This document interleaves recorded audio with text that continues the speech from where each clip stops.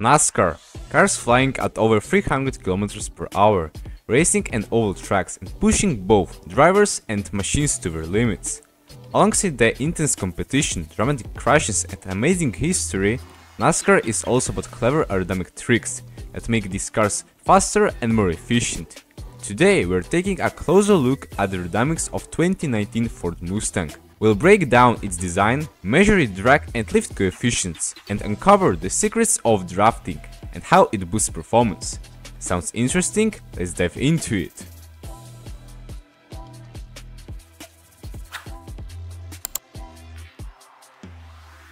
Let's start from front area. Here you will notice a large area of high pressure and slow moving airflow. At first glance it might seem highly unaerodynamic, and yes, you will be absolutely right. But this area provides a big amount of air into the cooling system. In NASCAR, cooling is very important. Why? Because these cars push their engines to the limit. Did you know that a NASCAR car engine operates at an incredible 140 degrees Celsius? Now, you might be wondering, how does the water in the cooling system not boil away?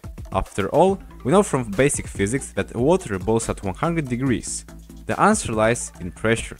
At normal atmospheric pressure, water indeed boils at 100 degrees, but when we increase the pressure, the boiling point rises too. NASCAR engineers take advantage of this principle. By pressurizing the cooling system, they can safely allow the engine to run at much higher temperatures, without the water boiling away. This higher temperature improves the engine's efficiency, reduces drag from oversized cooling systems, and ensures the car performs consistently over long races. Now, let's go back to the dynamics. Moving on, air accelerates as it flows over the hood, creating positive lift, which is not ideal for stability. As it reaches the windshield, the airflow slows down and creates a small wake. While the wake isn't very large, it is still an area for improvement. On the roof, the air accelerates once again, generating another low pressure area that pulls the car upwards. Next, we can observe an interesting object on the card. It's called shark fin. This vertical panel looks simple, but plays a crucial role in terms of aerodynamics and stability. The shark fin helps the car maintain control at high speeds, especially during the sharp turns. The shark fin helps manage and redirect airflow toward the spoiler. Now, let's take a look at the rear section. We can clearly see a spoiler designed to kick the air upwards, which increases downforce in the rear section and helps improve stability at high speeds. And what is happening underneath the car? At the front, air accelerates significantly, creating downforce and improving stability in the front section. As we move to the rear, we notice a small diffuser. This component structures the airflow, increasing its speed and creating a low pressure area, which in turn generates additional downforce. It's worth noting that this 3D model is based on 2019 version of NASCAR Ford Mustang. Back then, diffusers were not as prominent as they are in today's designs. If you would like me to explore the aerodynamics of newer NASCAR models, leave a like and comment based on that. One of the features which I really like in this car is how the rear section kicks the air upwards. This is a good example of how the rear section should work. This trick reduces overall wake behind the car and improves overall aerodynamics. NASCAR Ford Mustang from 2019 achieved a drag coefficient of 0.47.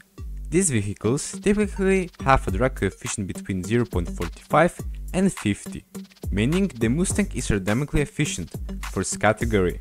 Race cars prioritize downforce and stability over pure aerodynamic smoothness. A higher drag coefficient is part of trade-off for the aggressive designs needed to stick to the track at high speeds. And here's where it comes all together. Mustang achieved a lift coefficient of -0.59, meaning the car is generating significant downforce. At 2019, NASCAR Ford Mustang achieves a solid balance that allows it to stick to the track, providing better grip for corners and improved high-speed stability. During NASCAR races, you have probably noticed cars lining up bumper to bumper, one behind the other. That almost looks like a high-speed traffic jam. This is a technique called drafting, and it is for a very good reason. When cars drive in close, the car in front punches through the air, creating a slipstream behind it, a pocket of reduced air pressure and drag.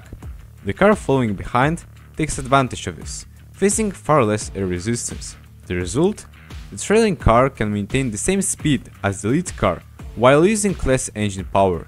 It's a clever way to save fuel, reduce wear on the engine, and even set up an opportunity to overtake your opponents and leave them far behind you. But drafting isn't just beneficial for the car in the back. The lead car also gets an advantage. The reduced pressure behind it minimizes the turbulence that would normally create drag. Essentially, both cars benefit from working together, which is why you will often see teammates or even competitors forming drafting trains during a race. Now, let's have a look at our simulation. The airflow around the front car's frontal area hasn't changed significantly, but the real magic happens in the back. The wake behind the first car becomes much smaller, which reduces the pressure difference. This means the front car experiences less drag than it would when driving alone. Talking about the trailing car, it benefits even more from drafting, facing dramatically less drag force from the air. When we switch to a pressure visualization, you can clearly see that the high pressure zone at the front of the second car is eliminated, and all other high pressure areas are significantly reduced compared to the single car simulation. Interestingly, even the acceleration of the airflow above the roof of the second car is reduced, compared to a car driving alone. The benefits of drafting are massive. The lead car achieves a drag coefficient of 0.30, and the second car benefits even more, with an incredible low drag coefficient of 0.25. This is a huge difference compared to a car driving solo, and explains why NASCAR drivers rely on drafting so heavily. It is not just about speed, it is just about working together to maximize aerodynamic efficiency. NASCAR is all about speed, precision and teamwork, and the 2019 Ford Mustang shows how smart engineering and aerodynamics make it all possible. From managing extreme engine temperatures to features like shark fin and spoiler that improve stability and downforce, every part of the car is designed for performance. And then there is drafting, a technique that shows how working together can make both cars faster by reducing drag and improving efficiency. With a drag coefficient of 0.47 and lift coefficient of -0.59, the Mustang strikes perfect balance between speed and control, sticking to the track while racing at incredible speeds. NASCAR is more than just a racing, it is a showcase of innovation and teamwork. If you enjoyed this breakdown, leave a like and subscribe for more insights into the science behind the speed. Thanks for watching, and I will see you in the next one.